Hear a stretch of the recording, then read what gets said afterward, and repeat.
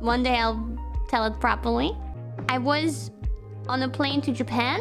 There was a hint that there could be a bomb in it. So after taking off pretty fast after that, we went back to the original airport.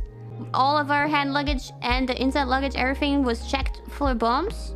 Hours and hours and hours and hours and hours. Actually, many 8 hours, 24 hours later, I got into a new flight.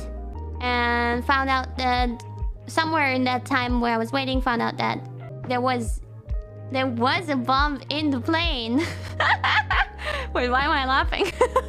It's crazy, isn't it? But don't worry. Apparently it was a bomb that couldn't have gone off. I don't know, maybe it was a troll. I know, it's insane. It's insane. I know.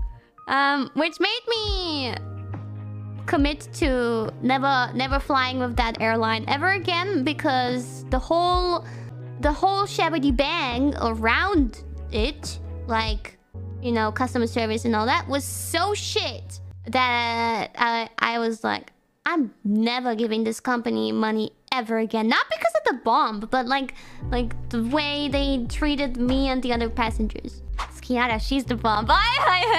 Yeah.